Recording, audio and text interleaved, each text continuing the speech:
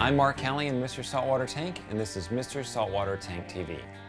One of the most enjoyable things to do in the saltwater tank world is to spend your tank time doing fun things like fragging corals and picking out the next fish that you want to buy. And the best way to make sure that your tank time is spent on fun things is to get your tank on cruise control. And by cruise control, I mean that your tank is largely watching after and caring for itself. Now, today's show is going to be a broad overview about how to get your tank on cruise control.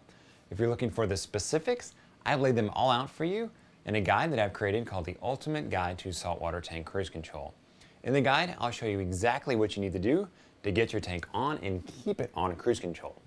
I've made all the mistakes so that you don't have to. And I'll show you exactly what supplements you need to buy for your tank.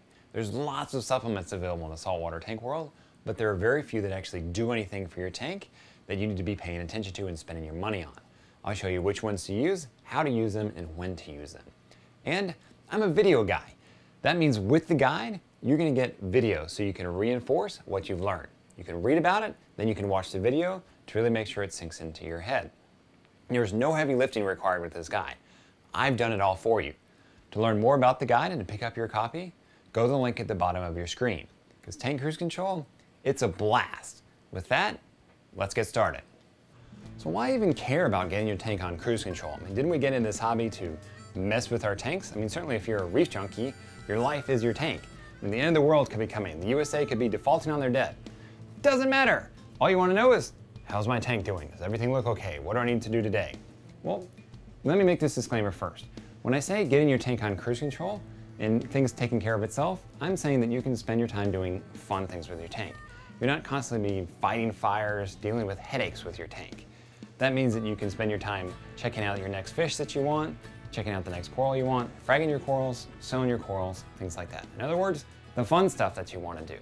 I don't think anyone get in this hobby to say, I want to be dealing with a problem tank and constantly be putting out fires. Sign me up. Yay. No. Number two reason to get your tank on tank cruise control is that the more it's on cruise control, the more that your tank responds and the happier and healthier that it is. Now, here's an example. In my tank, everything is on cruise control.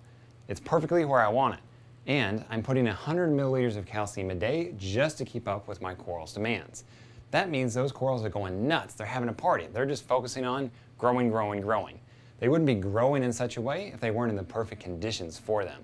So the more that my tank is on cruise control, the more that it stays there, happier the corals are, the more they can grow, the more I can frag them or sell them, or just sit back and go, look at my beautiful tank. And the third reason to get your tank on cruise control is that it actually makes it very easy for you to step away from your tank. That means when you're on vacation, say in paradise like in Maui, seen here, you're not worried about, oh my gosh, is something going wrong with my tank? Like, are my fish dying? That means you won't be sitting on vacation looking like this when you're trying to relax and have a good time.